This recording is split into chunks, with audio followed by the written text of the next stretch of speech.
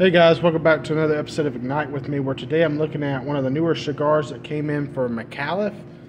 You may not be able to see it, but this is the Micallef Blue.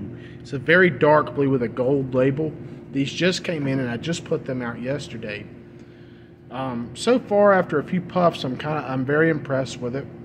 I do think that this will probably be one of my favorite Micallefs based off of what I've tasted so far. But let's get into it and see what it tastes like.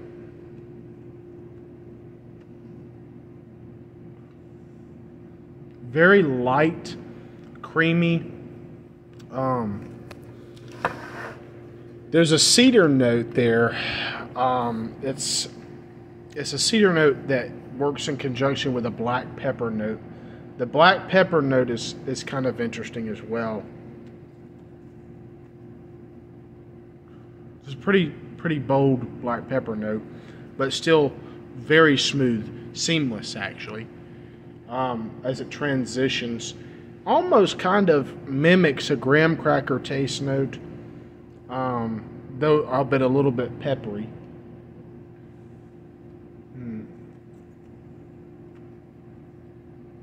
Kind of sweet, actually, and even smoky, I would say. A little bit smoky kind of tasting. Very interesting cigar. This is not a very expensive cigar. It's like it works out to like $8 and something cents after tax. Under $10 per stick.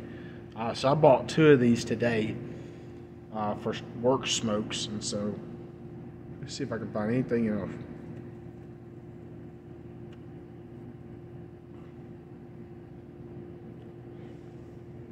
I would just maybe say earthy as well.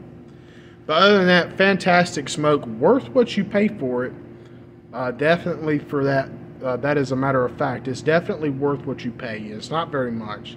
So come on by, grab a Micallef Blue, and tell me what you think in the comment section below.